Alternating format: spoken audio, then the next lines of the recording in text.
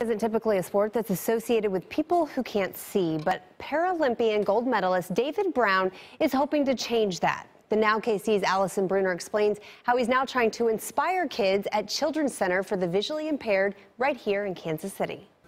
The Kansas City native, now 23 years old, was once a kid here at CCVI in Kansas City.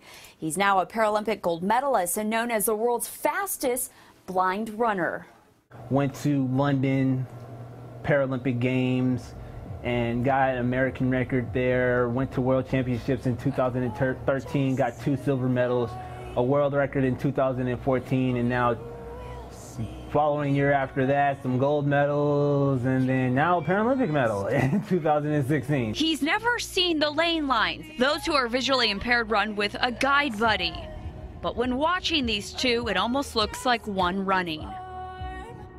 David wasn't born blind. At 15 months, he started losing his eyesight due to Kawasaki disease, which later resulted in glaucoma. He credits his teachers at CCVI for helping him get an education. This is going into the next level and levels beyond. I was capable of learning real quick and picking up things a lot faster just because of what they taught me here.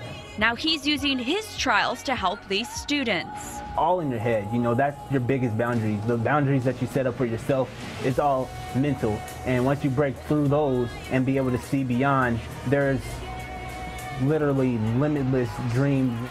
The 2016 Paralympics is the first year medalists like David can finally hear their sound of victory. It's the highest pitch they have because there's 28 little balls in here. The silver has 20, and then the bronze had 16. So, of course, you want to hear the high pitch.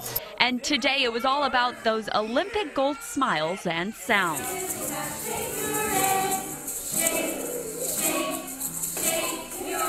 David also handed out these bracelets with the hashtag running for his glory, and they say Team David on it. What an inspiring story from just one individual. Back to you guys.